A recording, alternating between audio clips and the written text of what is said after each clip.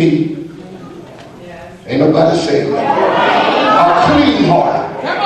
Because there were some things in my innermost being, the central source of my feelings, my emotions, and my actions that were not like God.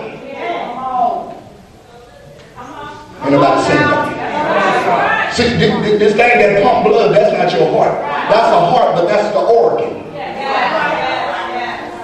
When it talks about the heart, it's talking about the centermost being of an individual. Where their thoughts, their emotions, their feelings, and their actions come from. So he's saying, create anew in me. So I don't manifest old actions. I don't be moved by old thoughts. Oh God.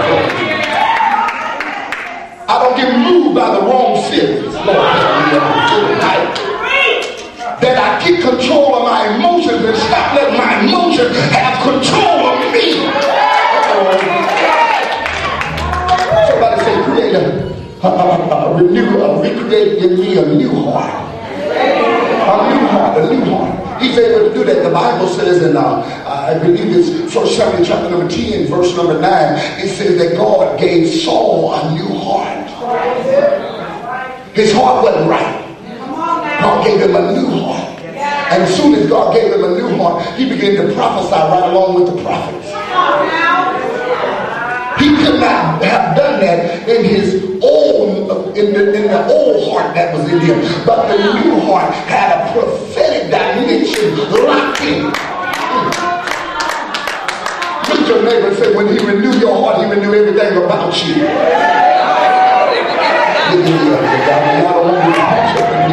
at somebody and say, he created right now. He created right now. Yeah. He created. Providence and number 6 is the number of creation. I told them 7 days said the Spirit of God. But in the 6th day, God said, I'm going to recreate in you. You better hear what I'm saying. All 6 of them days, I'm going to recreate in you. But I can't use the old man. You should have passed away. And you should be embracing all new things. Y'all don't want me to preach up in here. Look at somebody and say, get rid of the old and get ready to receive the new. Good God from Zion. Okay, my next point is you got to renew your spirit. Come on now. Come on, I like that. Come on. Oh, God. I got to go there.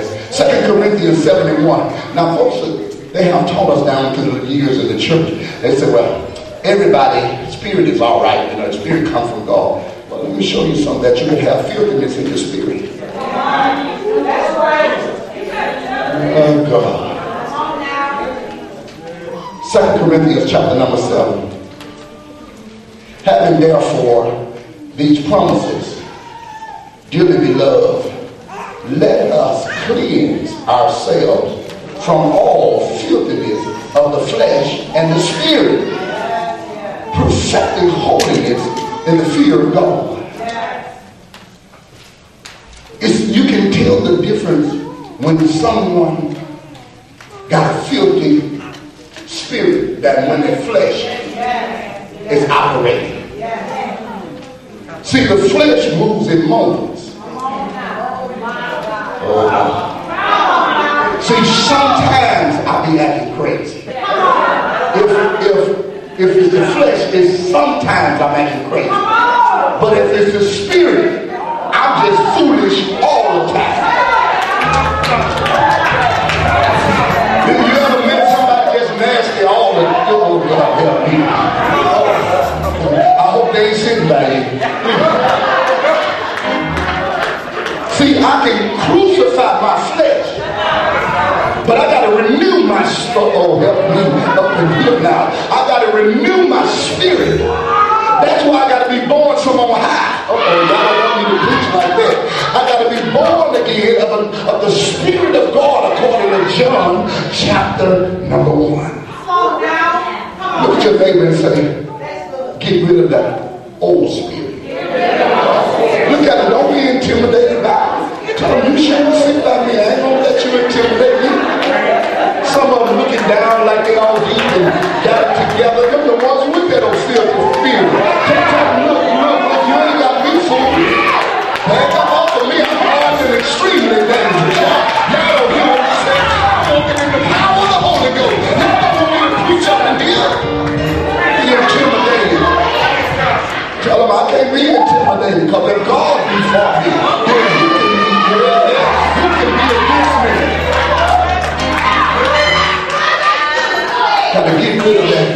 Got to get rid of the filthiness of the spirit. That stuff get in your spirit. It defile your whole body. You got folk that speak in tongues, still got a messed up spirit. Speak in tongues and it'll cuss you out. Ain't nobody saying nothing. Speak in tongues and they'll talk about their brother and their sister behind their back. Who they think they are? Did you see her? She should have sat down. Something wrong with your spirit.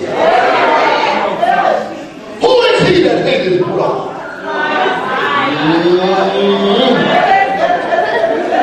Y'all want to talk about the spirit of Cain? That ain't in the church. All up in here. Scripture says he that hated his brother is a murderer. Even though he ain't killed him yet. What does he say? He got the potential to. Because hatred at its highest degree versus murder. Oh, y'all. Look at the neighbor and tell them they're going to kill my ministry. I'm going to cut your knees. Look at them and tell them we ain't going to the field together. You can go by yourself. That's why some of y'all not hook up with other folks because they're killing you when you hold God. My God, I feel like preaching. Look at somebody and tell them I'm going to have to let you go. I just heard what the apostle said. There's certain folk you connected with. They're killing your anointing. They're killing your next dimension. They're killing your God. They're doing you. They're killing your spirit. They're killing your marriage. They're killing. I know you don't want me to talk like that. Look at it, tell them that's that spirit in you. I ain't talking about no demon here. I ain't say us spirit, I say the.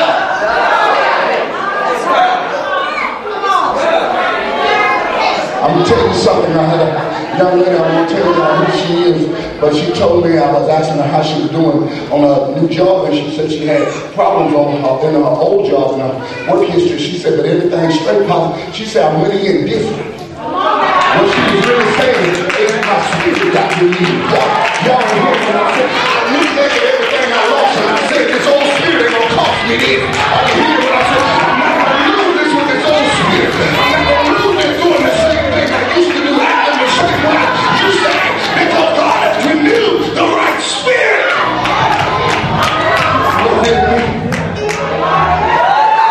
I got to go here. Some of you just, you this much away from stepping into what God promised you. But God said your spirit is still jacked up. Are you hearing what I'm saying? If I could just, oh God, renew the right spirit within you. You got the gift, but your spirit ain't right.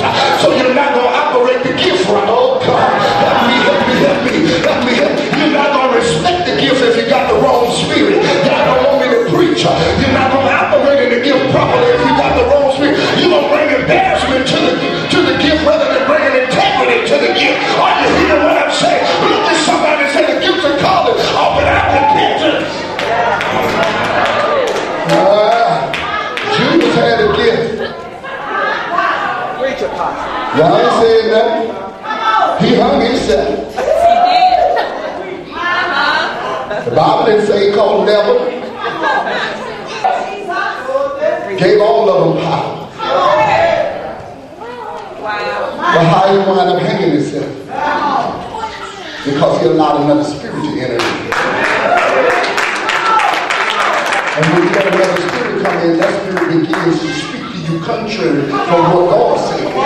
God said, I'm not giving you the spirit to feel the power, love, and a sound mind. But when that other spirit come in, it tells you you're powerless.